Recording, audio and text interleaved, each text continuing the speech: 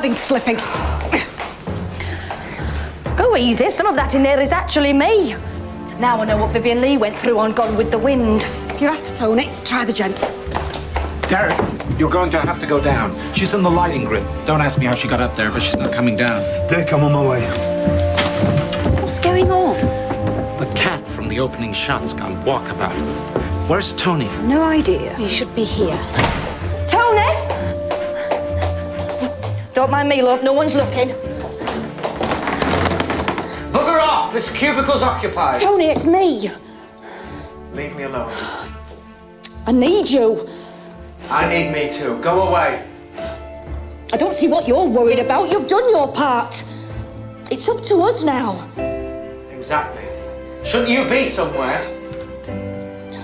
Forget the cat. Find those two hooligans from the Tanner scene, get them down here. Tell Edna it's the same day, so there's no costume change. Give Modi something to do in the doorway. Try the bubblegum machine and tell Frank I want the kids in silhouette. I don't want to see their faces. This girl's got him right in. Doesn't even flatter. Have a mint imperial. Yeah. What time is it? The 7th, just coming up. Oh, come on, it's about to start. Listen to that rain. The weather's perfect for it anyway. Well, you can rely on Manchester for that. Turn it up. Okay, people, this is it. Going live in 10. Good luck, everyone. Rock fun. From the north, this is Granada. Oh, well, I'm old enough to chick and old enough to rock the bar. Oh, well, I'm old enough to chick and old enough to rock the bar.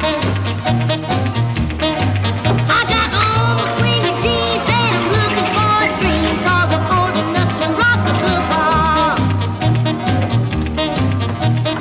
I like the sax when it starts to scream. Man, I'm gone and I dig the scene. The drama in the band is a setting the beat, and I'm sitting here with the itchy feet, because I'm old enough to chick and old enough to rock the bar. Well, I'm old enough to chick and old enough to rock the bar.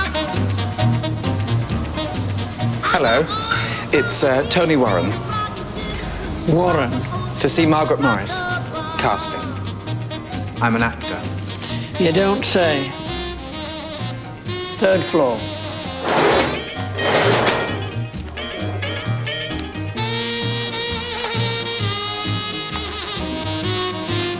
I'm sorry, darling. There's just nothing I can do about it. Thank you, Josie. You're quite right. I do the same. It's just the way we have to do it at Granada. Goodbye now. Sorry about that. Now, where were we? Well, you were killing my acting career. Tony, you have to be realistic. This is television. You've had a good run for your money, but you're at that awkward stage. Stick to radio, darling. You can be what you like there. I've had enough of radio. And anyway, I don't think they want me back. Well, I'm sorry. There's just nothing for you at the moment. Well, thank you for your time. It's a pity you're not a writer. They're crying out for them upstairs. Actually, I am a writer. I mean a script writer. So did I. Oh. Are you any good? No. I'm brilliant. Of course. My mistake. Well, there's a producer, Harry Elton. The Canadian Shadow Squad. That's the one. He's looking for northern writers to nurture. Excuse me.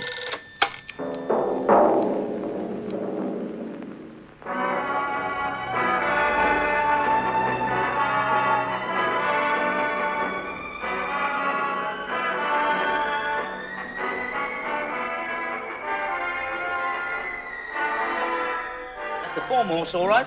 You ought to have 4. You ought to have half a stone an amp. Ought to. What happens if he loses? He can't lose, I tell you. He's a good one. Now, how much you going to have on it? Oh, well, half a crown each way. Half a crown each way, Paradise Law. Who's the bookie? Who's the bookie? I want to know if you want to know a thing That must like be that. mad. Just to be sure it's safe.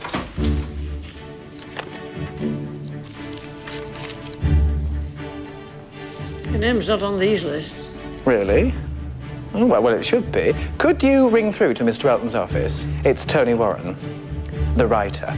I thought you were an actor. Oh, that was yesterday. Well, I don't understand it. Margaret Morris specifically said she'd arrange an interview. Well, she's not said anything to me. Well, perhaps she spoke to Mr. Elton directly. It's in his interest to see me. Well, there's nothing in the diary and he's rather busy. I've got a voice that needs to be heard. And if Mr. Elton doesn't snap me up, somebody else will. A voice that carries through walls. I'm trying to work in here. Mr. Elton, I'm Tony Warren. I'm a writer, I'm northern, and I'm ready to be nurtured. How old are you? I'm 23. Please, may I give you this? What is it? Shadow Squad. I've written you the first half of the script. If you want to know how it ends, ring me on Pendleton 5698. You might want to write that down. It's Pendleton... 5698. I got it. Well, thank you for seeing me. I'll let you get on with your work. Goodbye.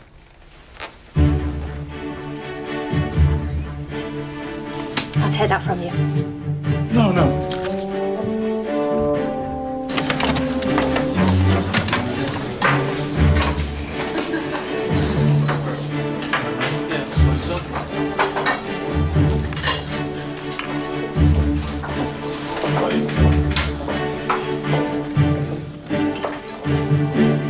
You should never chain smoke alone, you know. Do you want one? Would you mind? No, hope so. Thanks. You were in to see Margaret the other day, weren't you? Yeah, it was just a general meeting. Thought so. It's Josie, right? Yeah, I never forget her face. And I never forget her name. Tony Warren. I'm guessing she had nothing for you. Oh, well, she did, as a matter of fact. A coffin for my acting career. Oh, sorry. Oh, well, don't be. I've just had a meeting with Harry Elton, the producer. Do you know him? Of course. Yeah, well, he's very interested in a script of mine, so... Oh, a writer as well as an actor. Well, I've always been a writer, really. Since I was 12, as a matter of fact. I used to play WAG from school for weeks on end. And I'd sit in that vast circular central library. And I'd just devour plays. It's where I learnt my craft. And the school didn't mind? No, they didn't know. Yes, hello. I'm afraid Tony's not at all well again. I'll just have to keep him off school a little while longer. And they believed you? Of course. I'm a dab hand at me mother.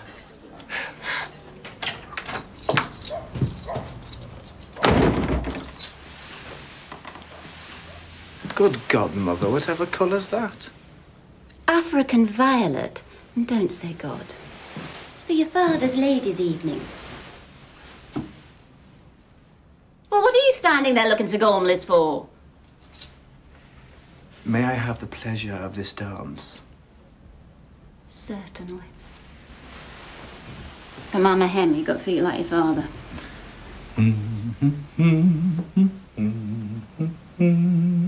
I was wearing deep purple when I first met him. It was at the Langworthy Dance Studio. They used to put French chalk on the floor to give your feet a bit of extra zip. Oh, if I close my eyes, I can still picture it.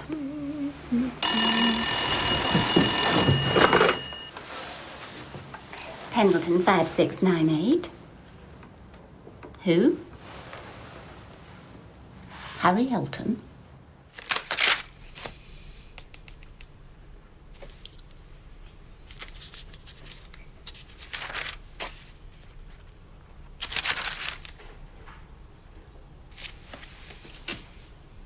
Well, he's pretty good. I'll give you that. Sorry, who is? Your father. Your father, the writer. My father's never written anything in his life. He imports fruit. No, I'm the writer. Really? Are you a drug addict? Certainly not. The story you've written, it's all about drug addiction. Yes, well, I thought it was very Shadow Squad. See, it's all in the detail. Is it? Oh, yes, I'm very thorough when it comes to research. For instance, if I was to write something with a Canadian in it, I'd want to know exactly which province my character was born in, Ontario, for example, where he was educated, Detroit, perhaps, and if then he'd come to England, trained at Raleigh. Okay, you've done your homework. Well, I have to admit, I'm curious to see how it ends. Congratulations, Mr. Warren. You've just become Britain's youngest television scriptwriter. I liked it. I loved it. He wants me to finish it, and he's commissioned me to write another. I'm getting my own bloody office. Oh, Tony.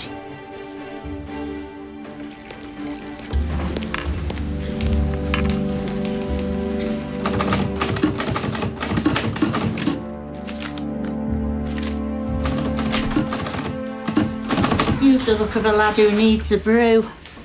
Thank you. Do you mind? No, help yourself. Got your right in Biggles now, has he? If you feel the urge to drop it in your urn, don't let me stop you. I would have thought it was just up your street. Hey, now, don't be kidded by the speech and drama. I'll have you know I'm from Swinton. Me too. I'll tell you what, I've got a plate full of biscuits on the trolley for the conference room. They'll not miss a couple. Ta. Bed, Board and Romance. Did you ever do that one? Yes, I did. Oh, God, it was awful. Can't believe I never saw you in anything. I saw you. You didn't. I did. You were the Saxon Players, Hume Playhouse. You played two parts. A schoolboy and then a chairman of a board of school governors or something. You had hair full of white talcum powder. Goodbye, Mr. Chips. Well, I was rather good in that, don't you think? You were, but every time you moved your head, a little cloud of talc would float up around you.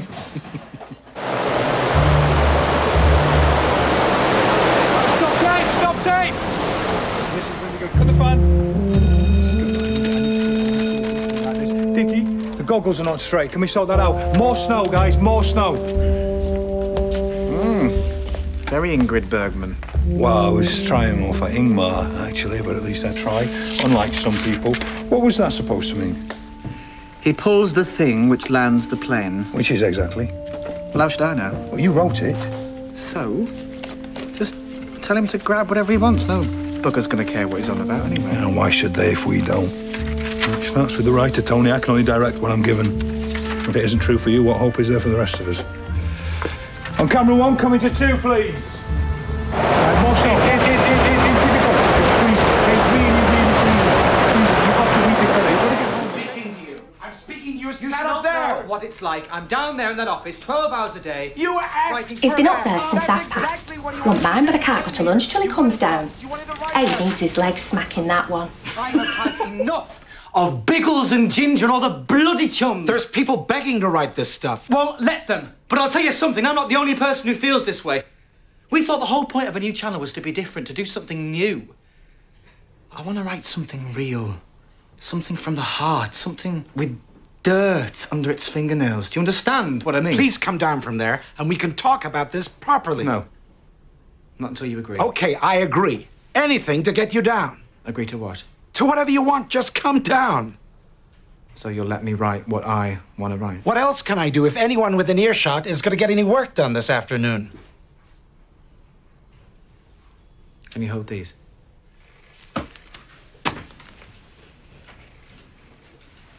They could do with some fresh water.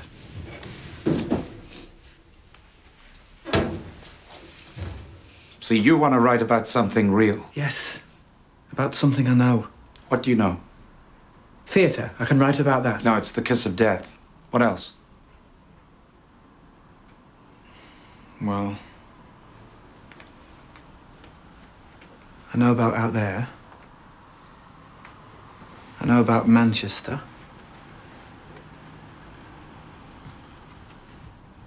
Can you write about that?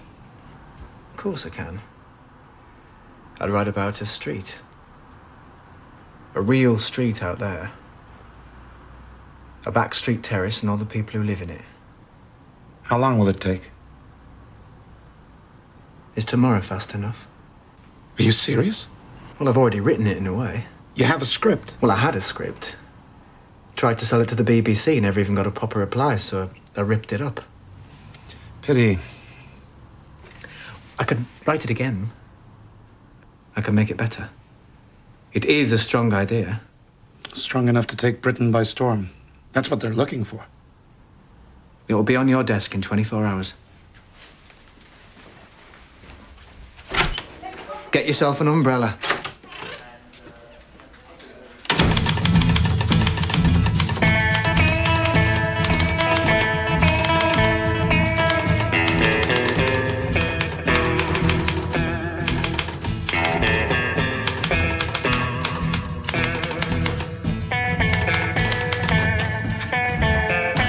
Morning, Jack. Morning. Don't tell me. Today we're a painter. Oh, don't think I couldn't be. What is it? It's Prince Florizel hacking picking his way through the enchanted forest. Very nice. Yeah, I thought it might cheer up the office.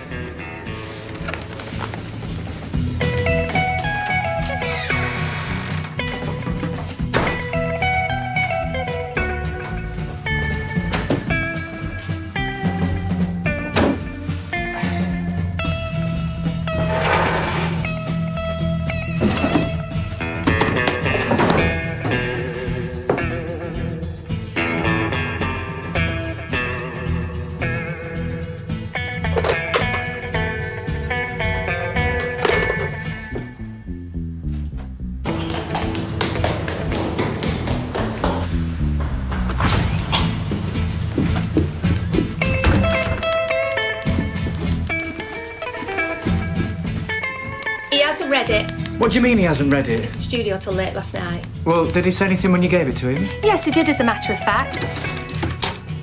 He said thank you. Oi!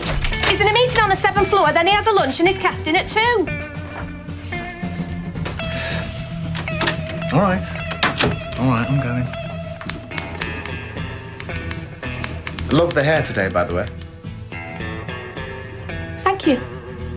I'll let you know as soon as there's any news.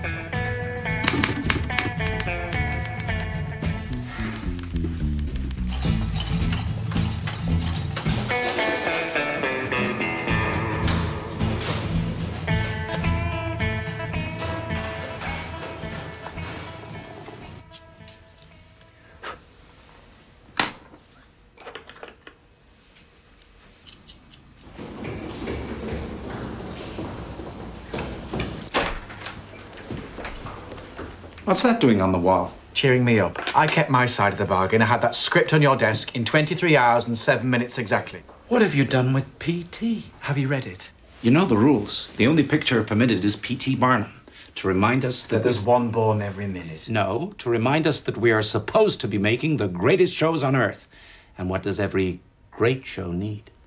A chariot race, the parting of the Red Sea. This is Granada, Tony. What every great show needs is a memo. A what? A memo, neatly typed on grey paper, setting out exactly what your show's all about. What we're going to see, who we're going to see, where we're going to see it, and why we're going to like it. A memo for upstairs. Can't they just read the script? This is television, Tony. No one reads scripts. Where did you get the name from, by the way? Florizel Street? Yeah. It's from my head, like everything else. I'll be back in an hour. But did you like it? An hour. Read that bit back to me. 7 terraced houses, an outdoor beer licence, the back wall of a raincoat factory, the Glad Tidings Missions Hall, and a pub named the Rover's Return. You do realise this is supposed to be my lunch break? I need something before it. Tony, please. No, it has to be perfect. Right. A volume of unwritten rules. No, wait. A fascinating Freemasonry, why aren't you typing? A fascinating Freemasonry, a volume of unwritten rules. These are the driving forces behind working-class life on a street in the north of England. I overheard a conversation this morning. See, the minute I saw you, I knew you'd have your uses. I told you I was Margaret Morris's assistant, and you thought, oh, I'll get in with her. So, what, this conversation, was it about me? Not everything's always about you. But yeah, this time it was. Yeah, well, go on. Right, Margaret Morris was talking to Harry, who's very excited about your script. And? They've sent it upstairs. They're having a meeting to discuss it tomorrow. Well, already? I only sent the memo yesterday. They obviously like it. I feel sick. Tony, you knew that Mr. Sidney would have to read it eventually. You can't order a paperclip without him knowing about it. Yeah, but Josie, Sidney Bernstein's worked with Chaplin and Hitchcock. And now he's working with Tony Warren. Don't worry, he will love it. We all love it. Morning, Jack. Morning, Mr. Sidney. Oh, Jack. Yes, Mr. Sidney? Do you mind if I ask you something? Certainly, Mr. Sidney. Do you ever repair your bicycle in the living room? No, Mr. Sidney, I can't say that I do. Thank you. Who wants to see a back street in the middle of nowhere? I drove in this morning from the airport, past beautiful houses. Houses with gardens, houses with television aerials. That's our audience, Harry, Granada Land. But every city has streets like this one, and every street has its Elsie Tanner and its Ina Sharples. This is television for everyone. Leave the privileged few to the BBC. Ina Sharples, that's the old lady, isn't it? Even her name sounds unpleasant. And that's exactly as it should be. Look at Dickens. He found the extraordinary in the ordinary. He celebrated the grotesque. And that's what we're supposed to be doing, is it? Celebrating the grotesque in show business, Harry. Our job is to entertain, to take people out of themselves. Now, Hitchcock, he used to say to me, Sidney, you know what drama is? Life with the boring bits cut. Life with cut. the boring bits cut out, exactly. Now, what your writer seems to have done is to pick up all the boring bits and strung them together one after another. I'm sorry, Harry, but this is too important for us and for the channel. Oh, did I tell you about Barnum? He didn't start in the circus business till he was 60. 60 years old, same age as me. He started at 60 and became the best in the world. Quality entertainment, that's what I want for Granada.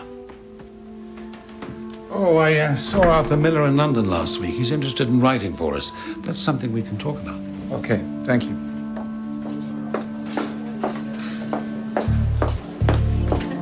Can I join you? I'm not much company. Get yourself a bowl of custard. Always cheers me up. Oh, come on, Tony, crack a smile, why don't you? What have I got to smile about? You falling at the first hurdle. Good job Harry's got more stamina. How do you mean?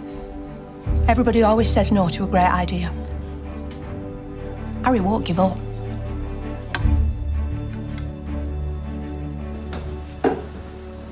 Cecil, you found it. I've got us tabled over here. Thanks for the game. Suppose you chose this place to prove a point. Are these customers real, or did you hire extras? Let me get you a drink. No, thank you. I can't stay. Well, I read it. And what did you think? It's got its merits. Your brother doesn't seem to think so. Well, Sidney always takes things very seriously. But you agreed to meet me, so you may be thinking a little differently? Well, let's put it this way. I'm very aware that we've made a commitment to broadcast programs that reflect the lives of people like this.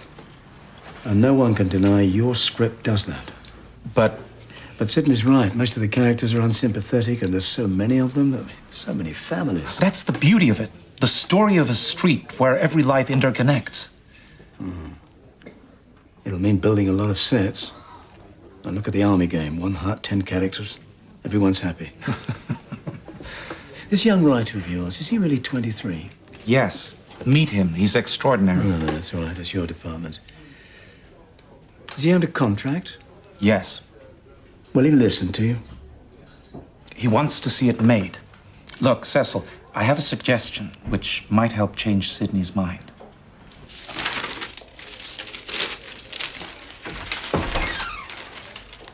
Oh, it's you.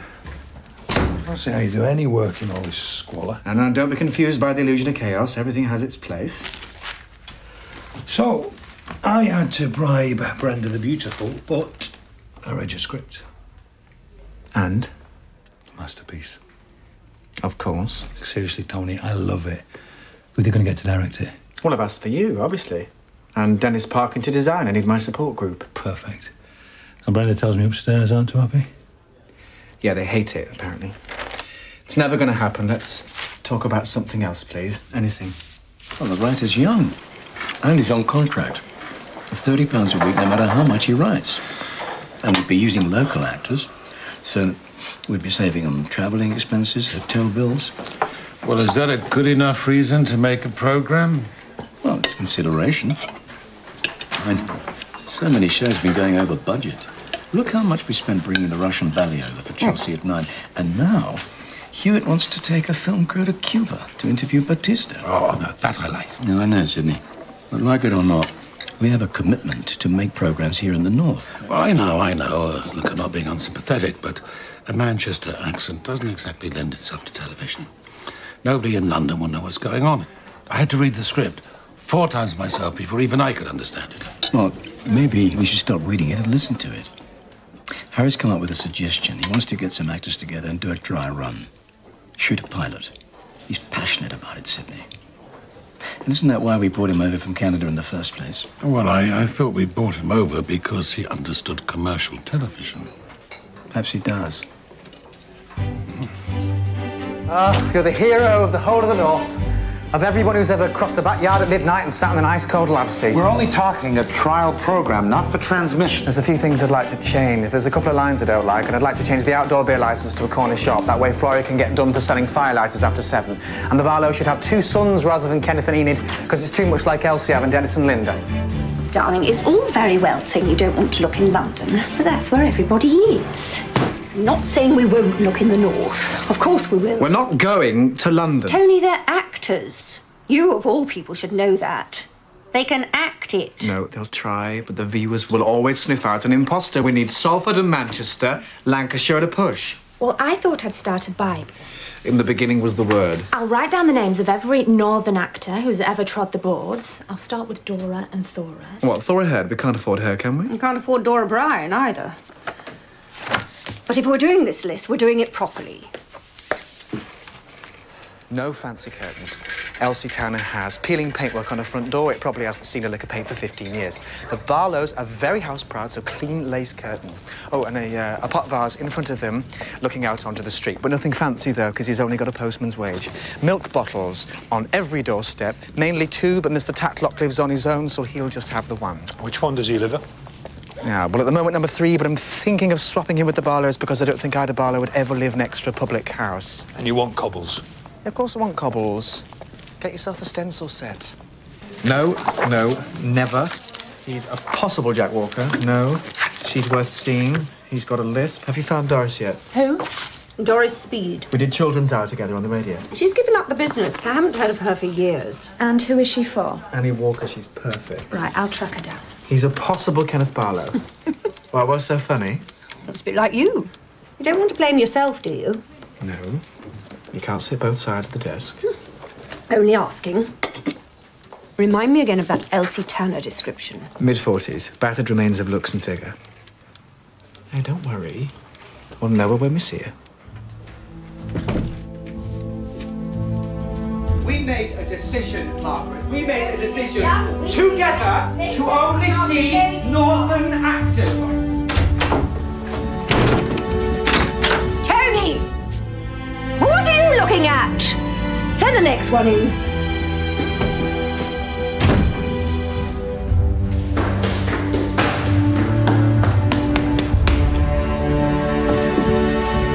He's got someone in with him.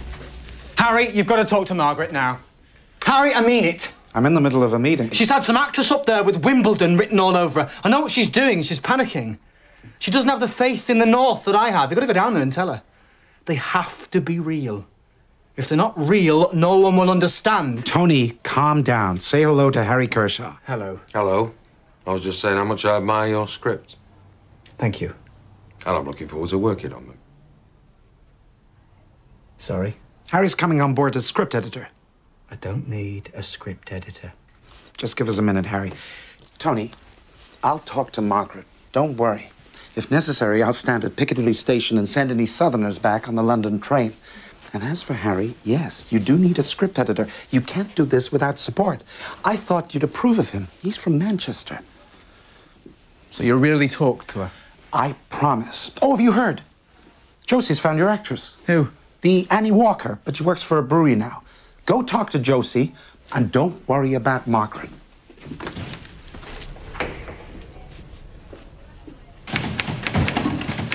No, Valerie, we leave 2 spaces after a full stop. Didn't they teach you anything at that secretarial college?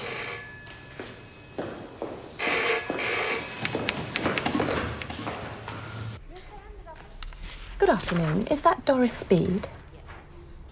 Who is speaking, please? I was wondering if you could come in for an audition. Tell her I wrote the part specially for her. The writer has created the part especially for you. Tony Warren? She's never heard of you. Try Tony Simpson. It's my real name. Does the name Tony Simpson mean anything to you? Oh, dear. Indeed it does. The little boy who never stopped talking. Yes, that'll be him. What's she saying? Well, he's a writer now, and he barely talks at all. He has written the most perfect part for you. Can't for the life of me think why. Television, did you say? Yes. He's gone to all that trouble. I suppose it'd be rude of me not to come. Miss Speed, could you step in here? Certainly, Mr. Henley. I'm just on the phone to the accounts department. Won't be a moment. When did you say you wanted to see me, dear? Thursday? 4? I need to have some of the exterior, even if it's just outside of the door in the backing flat. I wanted to make a note. Derek! Derek! Bam, we suddenly see this guy that we've not met. Derek! Wait a minute. I'll catch you up, okay? This Florizel Street. Yes? It's really about a back street in Salford with ordinary families. Absolutely. I've never dressed anything like it. I don't know where to start. I thought it would be easy enough. Just put them in ordinary clothes. I run a costume department. We don't have clothes, we have costumes. But never let it be said that Edna Walker doesn't rise to a challenge. If you want ordinary, ordinary's what you'll get. Would you like to take it from the top of page 21, please, Mr. Speed? I'll be reading Jack for you. Where's my clean shirt? Where do you think it is? It's on the bed. And what you standing there looking so gormless for? Well, I'd just like to know what I've done. that's all. Sorry. With the gormless line, could you try saying it more despairingly, like, and what are you standing there looking so gormless for? And what you standing there looking so gormless for? Oh, I'd just like to know what I've done. Am I ever going to meet your brother? Now listen. I brought a young lady home. The She'd shirt's choke on a the bed, Battenberg. And for heaven's sake... What are you doing Sunday tea time? Moving. I want to have a bath and something to eat before the rush starts. Thank you, Doris. Can I just ask, would you mind if we were to age you up slightly? Age me up? Yes, we were thinking Annie was somewhere around 55. Oh, well, yes, I suppose I wouldn't object to aging up to, should we say, 52? Perfect. Thank you. I love them so. I can just go betray trust. Hello, people say I've got to. Well, people are trying to get some sleep. Oh, we're only singing. Save your voices for churches. This is a decent street. Oh, shut up yourself. What did you say? He said shut up and wash those nets. They're a disgrace. Yeah, you're cutting off my circulation. Guess who I found? Who? Don't make it obvious. Look over my right shoulder, look down the corridor, and it's the boy sitting on the bucket. I said not obvious, Tony. His name's William Roach, and he's an actor. Where's he from? Derbyshire. Don't panic. He's not bad. In fact, he's a bit of a dish. And don't get too excited. I don't think you're back for the same team. Oh, he's not my type. He's not muscular enough.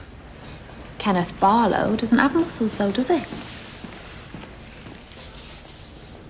No, yes, yeah, you're quite right. It's definitely a bucket.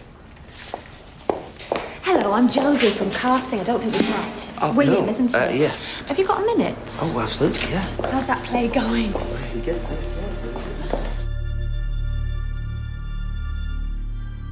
I don't care what they do in St. Helens, but in Salford, no one puts soap next to bacon. In 27 episodes of Biggles, no one ever argued about what the inside of a Turkish jail looked like, or what furniture Matahari would have in her bedroom. And ever since we started putting up these sets, every bloody spark in the building seems to have an opinion. Well, what do you think? Oh, my God.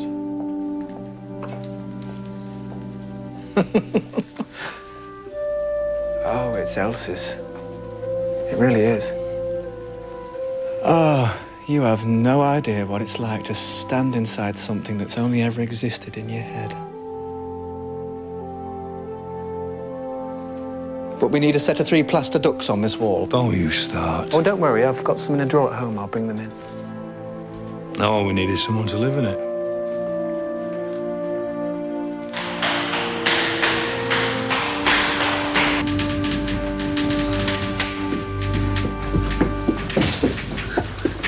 Bloody hellfire, am I too late? I thought I wouldn't chance the train, so I got my fella to drive me. He's got a taxi, so he knows the roads. But I think he reckoned I was a paying customer the time he took. Then a fruit van crashes on Deansgate. Grapefruits as far as the eye could see. It's always a case, isn't it, when you're in a hurry? Oh, and then to top it all, I think I twanged one of my stockings on a door back there. Pat Phoenix, here's my pictures. Oh, you were meant to be here an hour ago. I know, I told Bill. I said, I've done it quicker on a tandem. I'll just sit over here, shall I? Sorry, what's the part? Oh. Elsie Tanner. Right, thank you.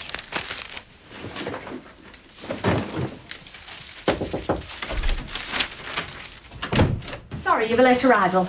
Pat Phoenix? Never heard of her. She was supposed to be here at 3. I know her. I was in rep with her. But her name was Pat Pilkington then. Have a look, please. Oh, she was called Frederica Pilkington. I saw her play the Wicked Queen in Snow White. Oh, this is Patricia Dean. I've auditioned her before. She's too young for Elsie. Well, I thought we were supposed to finish at 5. Shall I send her away? No, tell her to wait. Sorry, I wasn't sure if I should come in or not. Come in. Right. Just get myself sorted. Well, she's not changed. And she used to do this thing where she'd cut the ends of her bras off, so underneath her costume her nipples showed. Oh, I love her already. I wonder if she does it for auditions. Right. How do you want me? Take a seat, please. Josie. Hello, Pat. What happened to Pilkington? Oh, too much of a mouthful. I am now Patricia Phoenix, rising from the flames. The bird that burned its bum. Patricia, please, can we have a look at scene 2? Call me Pat. Pat. Any questions about Elsie? I take it she's mutton, is she? Dressed as lamb? Yes, but she carries it well. She works in the slightly better dress department at Miami Modes. Think C&A without the floor space. Right. Where would you like me to read from? Bottom of page 6. Before we start, I wondered, do you want to take your coat off? No, thank you, I'm fine. I'll leave the rest to your imagination. Who's reading him? Tony will read, Dennis. Actually, do you mind if I stand? Not at all, go ahead.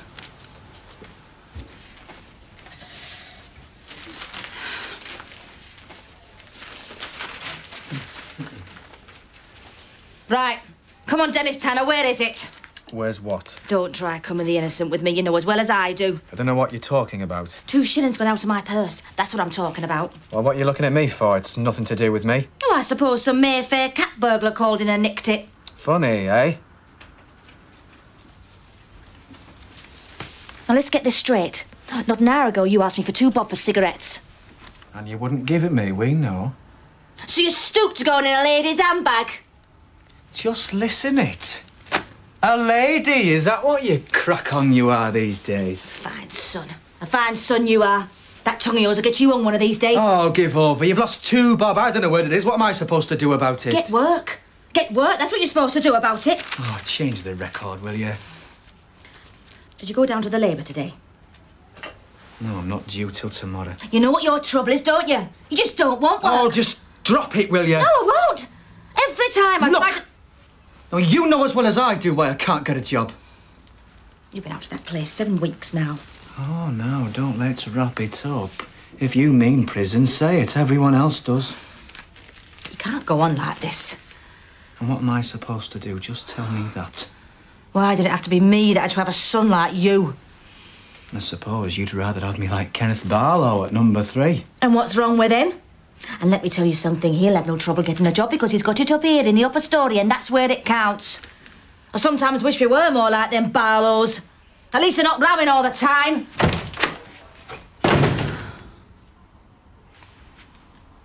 Good enough for you.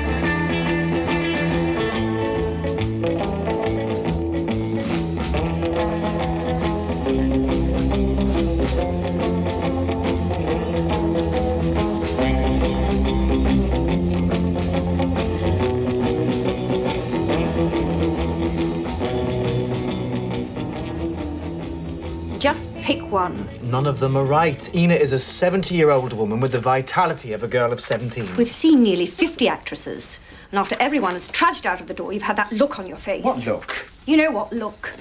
You probably practice it in the mirror. Tony, you're choosing an actress, not somebody to spend the rest of your life with. Look, Tony, we know none of them are perfect, but we start rehearsing the dry run tomorrow. We need an Ina. We need her now. Fine. She's the best of the bunch. Excuse me, Pet. I'm after Florizel Street rehearsal room. Oh, it's right here. Are you, Nita Valerie, well recognised. I'm playing Ina Sharp. Thank God, we're just about to start. Follow me. Oh, it's like a maze, this place. I've been all We're over. following the same schedule as a live show. We have 2 days rehearsal in here, 1 day in the studio, and then on Friday we record as though it were the live show. So sorry, everybody. Nita Valerie playing Ina. Take a seat, please, Nita. Here, allow Right, me. so, where was I? Yes, transmission. We will be recording as if it were a live... Ever so. Sorry.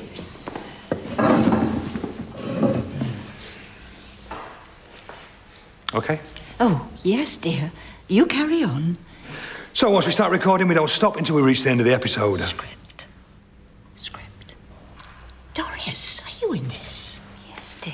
We're all in this. Right, so I want everybody off book by the producer's run. No exceptions. It's no worse than when you're working in rep. And at least you can forget the lines the minute you've said them. Ladies and gentlemen, would you please gather around and have a look at Dennis Parkin's beautiful set?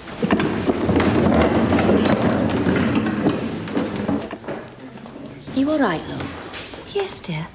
I've just got rather used to radio where one doesn't actually learn the lines. Doris, Pat.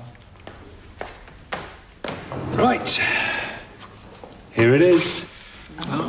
It's Florizel Street. This is Rover's return. Elsie Tanner's living room. Florizel. I beg your pardon? Oh, I'm sorry. It's just that... Yeah? Well, you said Florizel? I thought the pronunciation was Florizel, sorry. No, it's Florizel Street. Isn't that right, Tony? Yes, that's right, thank you. It's a bit awkward, though. No one seems to be able to pronounce it. I think everybody can pronounce it, thank you. So, Florizel? Yes. Florizel. Right, everyone, let's get on. So, William, this is your house. Where's Ina's house? She hasn't got one. Oh. She lives in the mission hall in the vestry, but we don't go there in these 2 episodes. We'll go there in episode 3. Well, I thought we were only making 2. We are for this dry run, but if it works, we'll keep going. Great. So,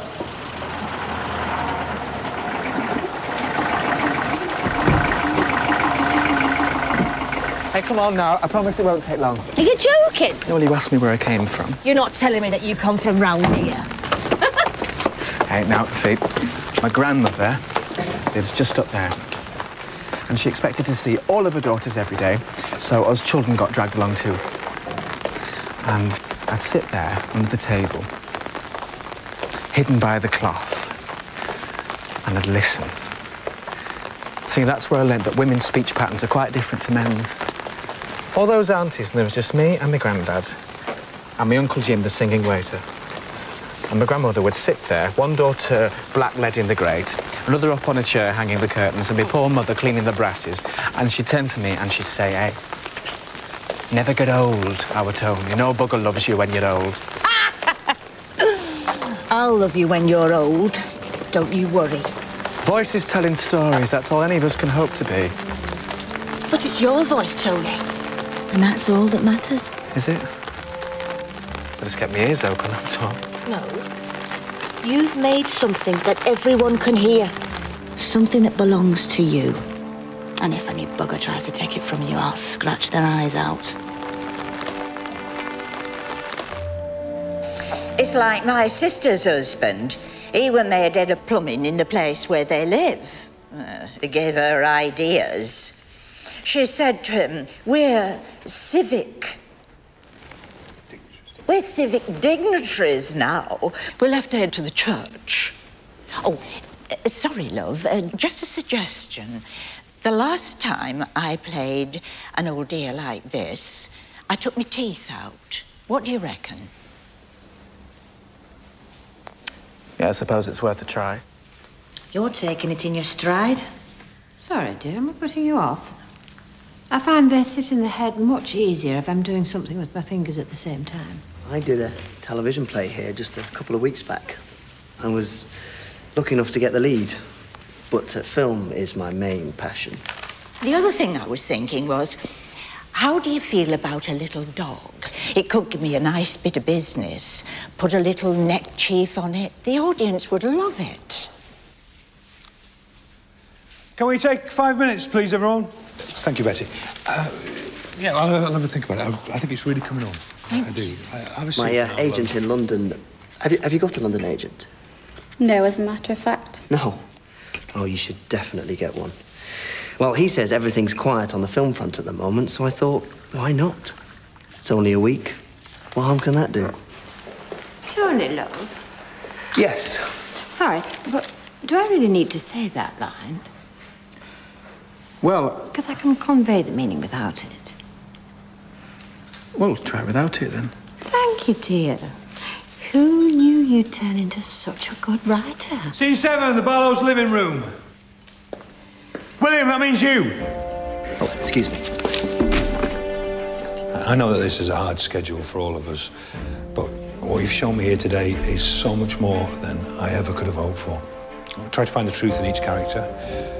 Try to find the soul that Tony has already given you the key to. And above all, I need those lines word perfect for the dress rehearsal tomorrow. Okay, thank you, everybody. Thank you. See you tomorrow, same time.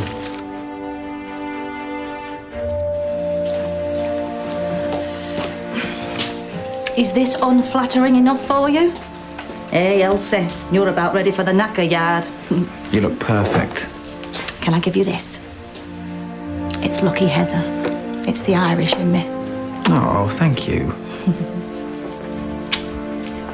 I'll cherish it. This has to work, Tony. Not just for you, for all of us. Stand by, studio. Stand by, Telecine. On camera 3, coming to 2, captions on 1. Roll Telecine. I'll give you the cut to camera 2. Stand by, everyone. Enjoy. And 5, 4, 3, 2, 1, and...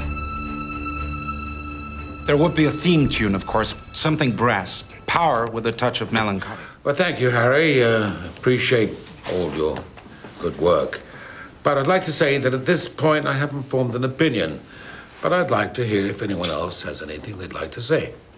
Walter? Well, I'm sorry, Harry, but there isn't a single thing I like about it. I don't like the characters, I don't like the depressing sets, and I don't like the story. If we put that out, the advertisers will withdraw their business. Anyone else feel that way?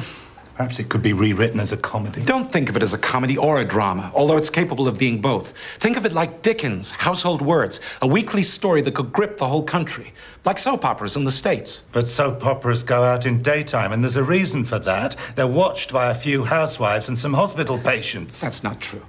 Cecil? As you know, I think the idea's good. But the North Country accent's the language of comedy. It's never taken seriously. Ina Sharples, is she meant to be funny? Look, this was a tryout. There are some casting hiccups to sort out. We just wanted to get a feel for the show and how it would play. We know we need to make some changes. Ina Sharples wasn't right, but the others are exceptional. You know, Pat Phoenix as Elsie, she's a real discovery. We have the beginnings of a great cast here, and they're all from Manchester, the city you chose to be the capital of your Granada land. This is a chance to open the viewer's eyes to the real North. What's the point of being in Manchester at all if you can't tell its story? Harry, please. Look, I'm sorry, Cecil, but I think this is important. You asked for quality. Rare quality. Well, that's what I'm offering you, a program of rare quality. Thank you, Harry. Anyone else?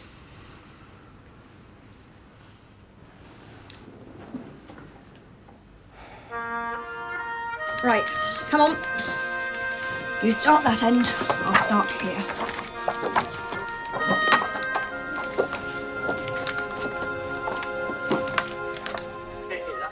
Chick of the devil. That's his own life, isn't it? Go on, that's right. Go on, gang up on me. That's pretty usual. Hiya, Pet. Got any cups need collecting? Just the one, Agnes. All right, then go on, blame me. Thanks, Lou. What's this? It's a pilot. When's it going out? It's not.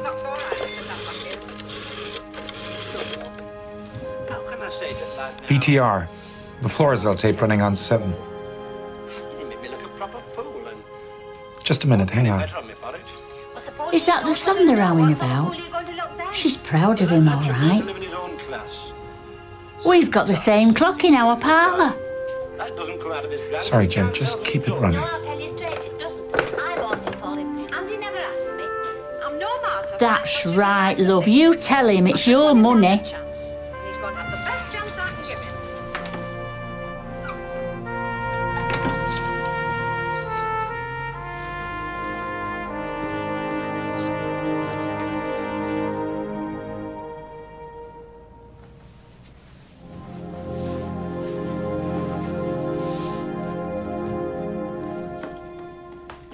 What sort of time do you call this? I had to wait for a taxi. Have you been drinking? Yes. I've been at a wake. Who died? My dreams. Oh, Tony. No, it's true. Florizel Street is real to me. It exists. Well, no, it used to before the Bernsteins flattened it to build the Granada land. Elsie's probably still trapped, huddled, waiting to be rescued. Only she's not going to be, is she, Mum? And neither am I. Don't be too long. And for goodness sake, don't disturb your father. He's got an early start. Who could be calling at this time of night? Well, I don't know. It won't be good news, not at 10:30. Well, should he answer it? I can't.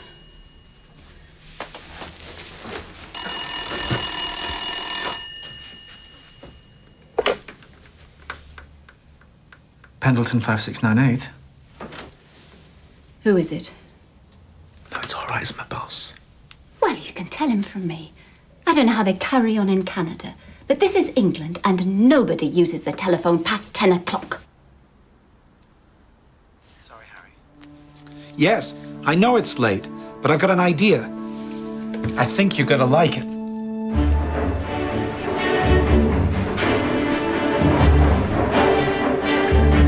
The televisions will be positioned all over the building, and you are to hand these out to everyone you see.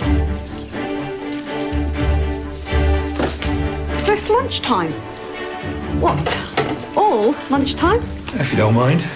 Well, it's coming to something when a person's expected to give up their lunch. Florizel Street. Yeah? Oh, it's okay, girls.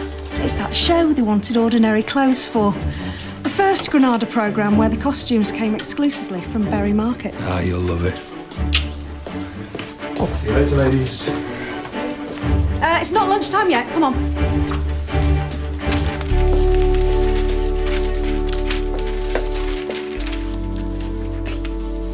I do appreciate you staying on while I get in the run of things. You know how it is when you come to a new street, you don't know anyone and what to look out tea with for. our food. Well, I'll tell you for why. I like my food swilled down properly, that's why. You better watch out, Ida. He'll be having you change into evening Whatever sandwich did you meal want next. to do that for? You don't want to go wasting your sympathy on him. It's Elsie I'm sorry for. Some mothers do. I would nearly went mad when he found a bottle of peroxide I brought in. I wouldn't care, but it would have wanted to take a mark off my front tooth. He might not know it, but he's very narrow-minded. I seem to have heard you say that with those new short skirts for doing that today. Might not be trying John's eye. I didn't go behind your back. I just didn't float the idea past you first. There is a difference. Well, you know what the answer would have been. I mean, this is not the way we make decisions at Granada. I'm not suggesting the staff make the decisions. I simply wanted to show you how ordinary people would react to the show.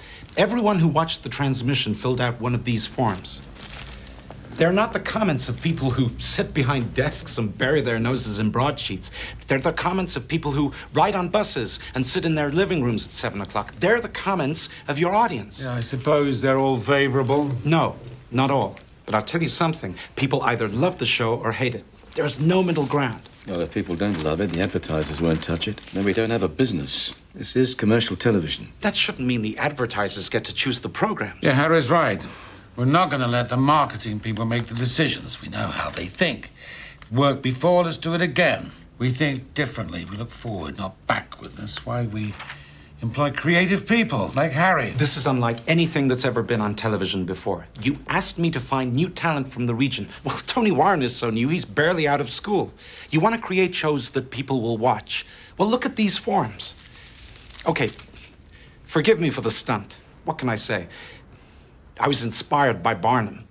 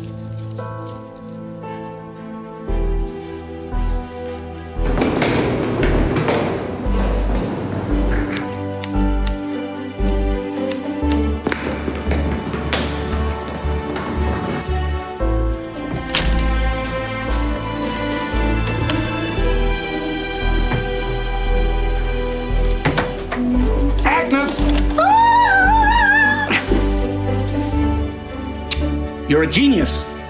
Margaret!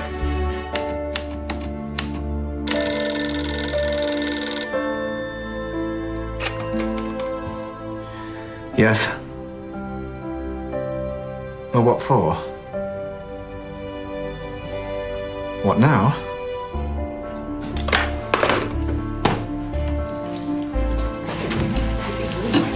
Tony! Hey, what's going on? What's happened? You've got 13 episodes to write. They've commissioned it. Florizel Street, a family drama serial by Tony Warren. Has he come up on the pools? The show's been commissioned. What show? The one you saw in my office. Florizel Street, but we're going to make it. Florizel Street, is that what it's called? Yeah. Sounds like a disinfectant.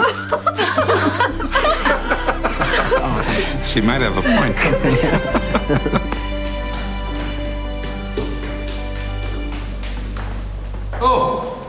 I believe congratulations are in order. Thank you. Bloody great. 13 episodes. That's a lot to write, mind. Oh, well, I'm very quick. I've already written the first 4. The rest are in me head. Right. Only I was thinking of asking Harry if I could have a crack at a couple. Jump on the bandwagon, so to speak. Just to help out, like. That won't be necessary. Come on, Tony. No one can write 13 episodes straight off. It's impossible. Watch me. Keeping that title, then? Yes! No, sir, I won't listen to this. It's defeatist, that's what it is. Ina is alive out there somewhere. Well, if she is, she's doing a bloody good job at playing hide and seek. Look, she's a standalone character. She hasn't got a family or work colleagues. She could be cut. Ina Sharples is Florizel Street. If you haven't understood that, then you haven't understood anything. I do understand, but... Tony, you've created a part that's impossible to play. Actresses in their 70s just don't have the energy. You stand on any street corner in Salford and you'll find a dozen Inas. You're just not looking in the right place. Don't tell me where to look. Have you any idea what it's meant to me casting this show?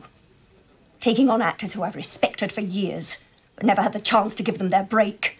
The look of delight on their faces when they realise it's more than ordering a pint or serving in a shop. I've done everything humanly possible to accommodate you, Tony. You brought in London actors. Because it's my job to find the best possible actor for each role. No one is saying any of this lightly, Tony. We've tried everyone. No one is right. Do you want to bring Nita back? No.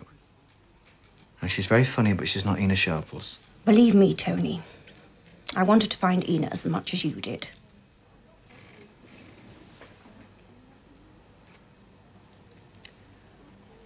All right, look. There's someone I used to work with on Children's Hour. Who? She's a nightmare. She tried to get me fired. You won't like her. She lives in Blackpool. She'll insist on a rail fare. Why have you never mentioned her? Because when I was 12, she threatened to smack my bottom. I'll pay for the rail fare. This is a woman I've got to meet.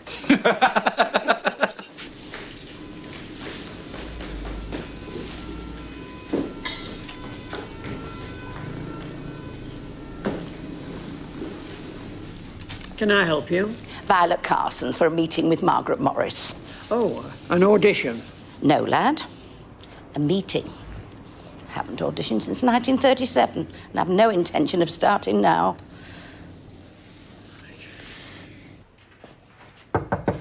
Yes.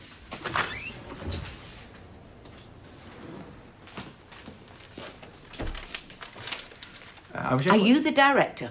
Because if you are, I'm not happy to be kept waiting like this. Well, I'm not the director. I know you, don't I? Tony Simpson, the lad who thought he knew everything. Well, I'm called Tony Warren now. You're not in this, are you?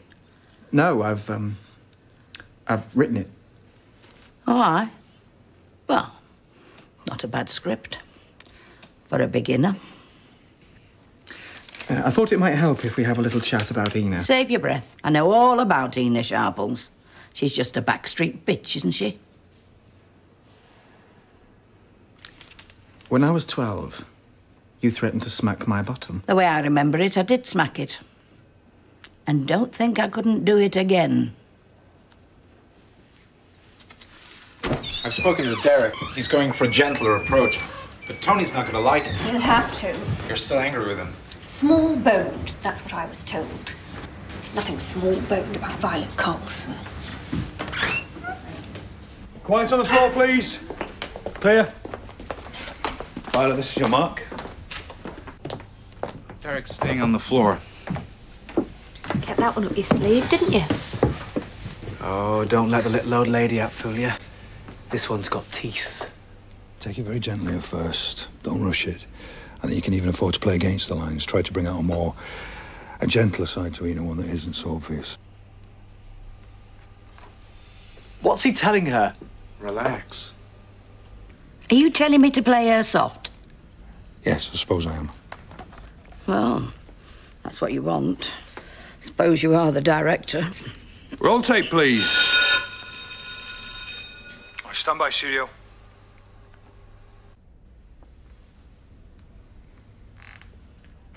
You tried to tell me to begin, lad? Well, you only had to ask. Where are you being buried? I've not given it much thought. Well, you should.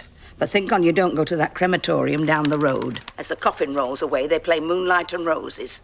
I spoke to the superintendent personally, and he said, that's not Moonlight and Roses, that's Andantina. So I said, Andantina or no Andantina, I'm rolling away to Crimond. Are those fancies today's? Yes. I'll take half a dozen and no eclairs. You're from Esmeralda Street, aren't you? OK, let's hold it there, please.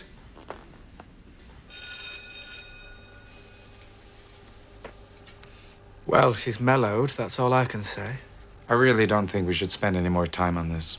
Sorry, Tony, but this really is it. Excuse me, Tony Simpson, or whatever it is you're calling yourself these days.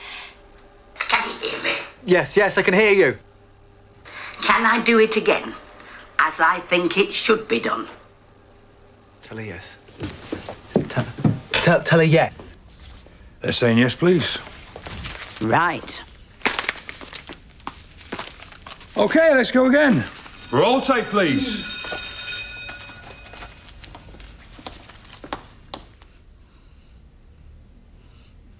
Well, are you going to give me that silly little wave or not? Where are you being buried? I've not given it much thought. Well, you should. But think on you don't go to that crematorium down road. As the coffin rolls away, they play Moonlight and Roses. Oh, I spoke to the superintendent particular. He said, Moonlight and Roses, that's not Moonlight and Roses, that's Andantina. I said, Andantina or no Andantina, I'm rolling away to Crimond. Are them fancies today's? Yes. I'll take half a dozen and no eclairs. I said, no eclairs. You're from Esmeralda Street, aren't you? That's right. And weren't you on the bar at the Farriers? What are you looking like that for? She's very good. You got any kids? No. Better off without them. A bottle of bleach. She's perfect. More trouble than there were. So why are you still wearing that face? face? Street, eh? Very bay window down there, aren't they? You don't know her. Well, you find it very different up here. There's some very funny people in this street. She's perfect. There you go. Why didn't you mention it before? That's wonderful. I don't know if you noticed, but I repeated the line about the eclairs. Do you think they'll mind? No, I don't think they'll mind at all. Where the hell have you got her from? Oh, she's a nightmare. She's gonna have to put up with her now. You'll do. Can you do something about these shoes? They're pinching something awful. Yeah, hold on a tick. I'm sure I can find something. Pull that in a bit tighter. They've padded me out to make me look older. The glamour of television. Thank you. No, I mean it. Thank you. What for? Elsie Tanner. I'd given up, you know. I pretty well swore to myself I was never going to another bloody audition. Had 'em up to here. Come in, flash your tits, piss off, it's no life. Well, why did you come in then? Let's just say I've always been open to persuasion. Got me into a lot of trouble in the past, I can tell you. But then I read your script, and I thought to myself, I know this street, and I know all the people in it, rubbing along in those tiny little houses. And I know Elsie, biting her tongue whenever customers give her the runaround, getting nostalgic over the war whenever she tastes American whiskey. You're a bloody genius, and I don't care who hears me say so. Thank you. I couldn't have dreamt of a better Elsie. I tell you what, how about you and me go down to the Union on the canal and have a drink? How do you know about the Union? I know all sorts. You can be yourself round me. And you round me. Let's see if either of these fit the bill. All right, I give up. Change it. You've never liked it. No one knows what it means. It doesn't mean anything. Look, I've been here 11 hours today. I've got 6 more scripts to write. I can't close my eyes without Annie Walker doing the foxtrot with P.T. Barnum. And now you want me to conjure up a title out of thin bloody air. Well, I can't do it. Well, don't. We'll do it. We'll think of one. Something simple. Go home, get some rest. Well, if you want simple, you've got Mafeking, Victory, Coronation or Jubilee. No battles. Well, that leaves 2. Take your pick.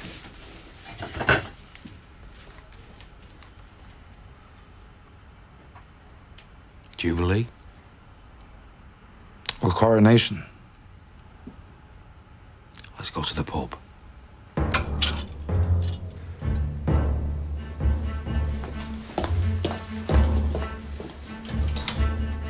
No expense spared, I see. Do you want to try it on? No, but I suppose I'll have to.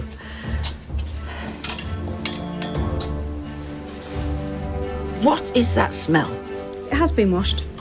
It should have been fumigated. What about my head? They're thinking a hairnet. Oh, are they? I was so pleased you'd agreed to join us again, William. Oh, well, it's only 13 episodes, isn't it? So lucky for us that we get to work with you before you make it big in the pictures. Excuse me. This is a woman who's buried children, watched her man beg for work, and still gets down on her knees every night to pray. Good.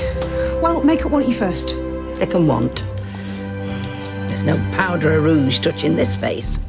If it's good enough for God, it's good enough for Granada. Camera 3, are you all right on the move after shot 7? If not, camera 2 can take that last close-up. Yeah?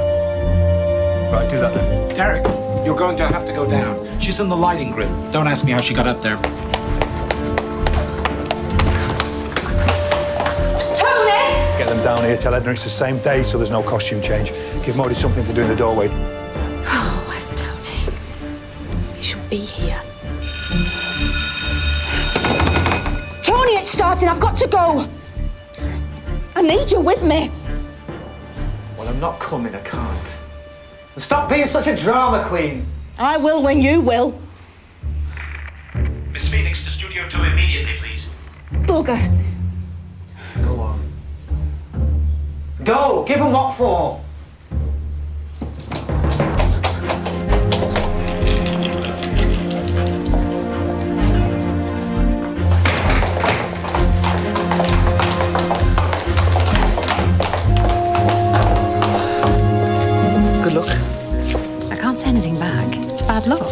Honestly. Shouldn't you be on your own set? Oh, yeah, of course. Well, sorry. Did you see the dress rehearsal? Some of it. It's different. Well, it's nothing like anything the BBC's got, that's for sure. And the new name is better, more authority. Let's hope the audience agree.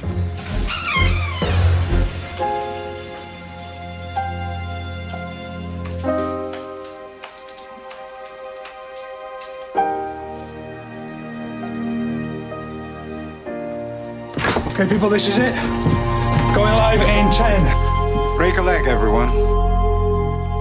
Edna in wardrobe thinks this could run as long as the Archers. Yeah, gods, I hope not. Coming to caption in 4, 3, 2, 1, and...